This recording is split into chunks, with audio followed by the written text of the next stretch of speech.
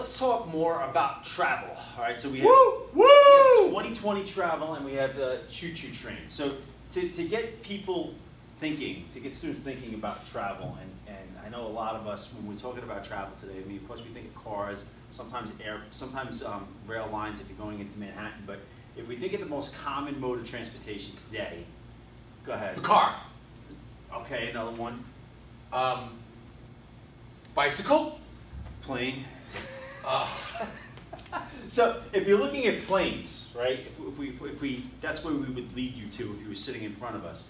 All right, if you're looking at what planes do to try and get more passengers to beat out, because there's a lot of different airlines companies. We have what, Southwest. We definitely know as airline as Long Island people. You got Delta, American, Pan Am, Qantas. That's a long time ago. Pan Am? Oh yeah, that's done. Okay. Aer Lingus. So when you're looking at what these airline companies do to kind of get you to fly with them, you know, there might be snacks, more leg room, free Wi-Fi, or like Coke. who was it? The I think JetBlue was the first one who actually put like an individual TV in every seat. Oh, really? You know, that they were the first one to do that. I've never really flown JetBlue. Yeah. Rewards programs, so for like credit cards, you know, if you every time you spend, you know, that can kind of, you can kind of accumulate points and get a free flight. That's always nice. First class is another one as well. So with all that in mind, with what you have going on up in the air, right, you can do that with trains. So we're gonna look at how we improve rail travel. So one of the things, we'll go to this because we were talking about it before, because you said that you actually went to a Pullman car. The museum in Scranton, Pennsylvania. So these are your photos then? No, these are still off the internet, but I mean, We'll go slow then. Yeah. Okay. So basically, Pullman turned the railroad car industry into $1 billion empire in today's moment. Right. He was one. By the time he died, he was one of the 5 richest men in America. We'll learn more about Pullman and the strikes, the way he treated his employees. But basically, you know, as ridership of the railroads goes up, the thought was, let's make this a more enjoyable experience for them. Not just the average passenger. This was like your average sleeper car. Had a couple of like were like bus seats to sit in. There was a little washroom over here, not really comfortable. Bathroom over here, and the kids were like, "Well, where to go?" I'm like, "Onto the tracks, like literally just out onto the tracks." Some bunk beds to sleep in, and this was your typical Pullman sleeper car. Where who's going to be in this car? This is going to be first class. Yeah, this was, you know, and literally the same way that like Bill Gates or Jeff Bezos might have a private jet.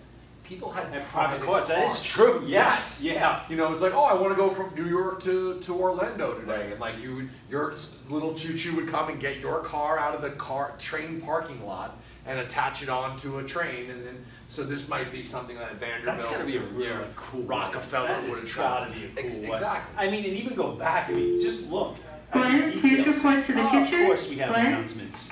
All right, so when you even get into the interior of the train car itself, I mean, if you just look at the artwork and everything, detail. I mean, these chairs could not have been cheap. Again, these are all just, you know, you can tell by the ladies in their fancy dresses, the men in their suits. This was first class travel of the late 19th century. Pretty neat. You know, this is a Pullman car. Another Pullman car. This is more lower class, more upper class. Even the woodwork. Yeah. Like the wood, the detail, oak doors, cedar panels. You know, again, it's not the most comfortable way to travel. However, you know, if you think about it, you pay for a particular ticket, it's going to cost you X amount of dollars, and you can continue to travel throughout the night and the days.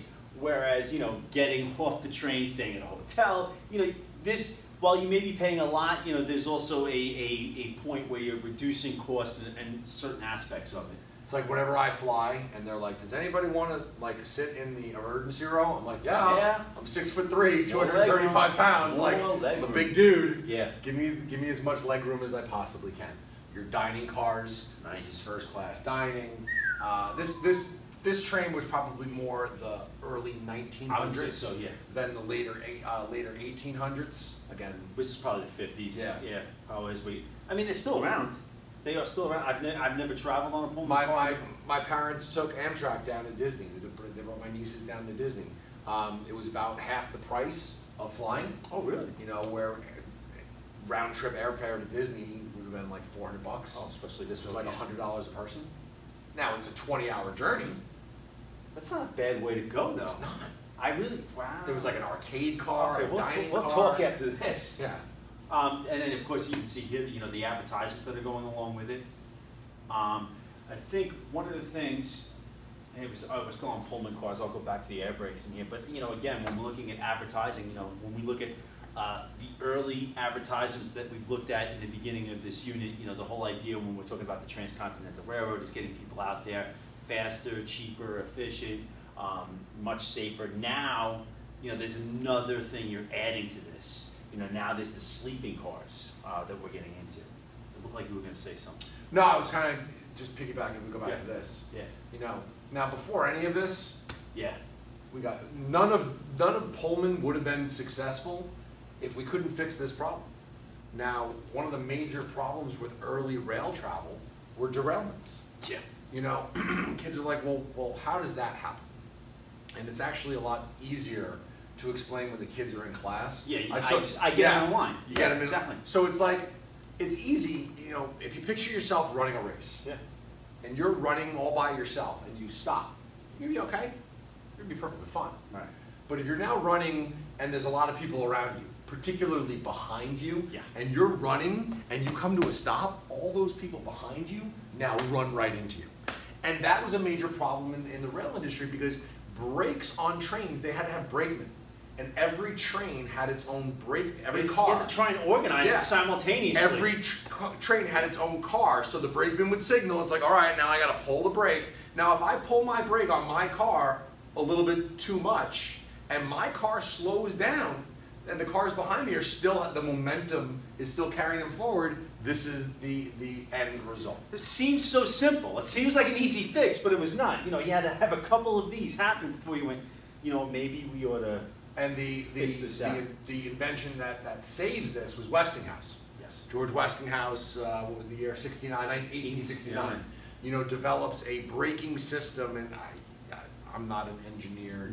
Don't look at me. How he did this, but now one brakeman in the front of the train could control all the brakes of every single car uniformly. And you still have air brakes used for huge buses use them. Buses use them. The tractor trailers use them. You'll know if they have an air brake because when they stop, there's the release of the air. Yep. Right. Air brakes. Now another one which is pretty interesting since we're talking about shipping. Now it's safer. People are traveling. Now there's the refrigerated railroad car. Now before you think that's an option that you can go and sit in the railroad car because it's cooler, think about what you're going to need to ship that's cold.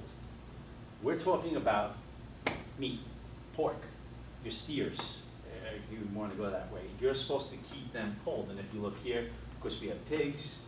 So this little piggy went to market, literally.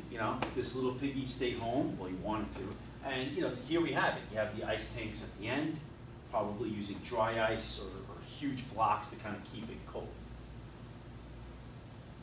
There's just one as well. Connected to that. Did you add this or I added this? This is pretty neat. I think I added it. Yeah, I don't know. Now you see them, of course, when we're talking about bank robberies, you also had trains that were carrying, not only just people, not only just, precious cargo or meat, they were also transporting money for certain banks. In Toy Story 3, they opened up where they were trying to rob the bank. Right? Yeah. Or rob the train that had the bank money on it. Pretty cool. We'll get to comics later on. This was a dime novel. Yeah. All right, well, thank you for watching.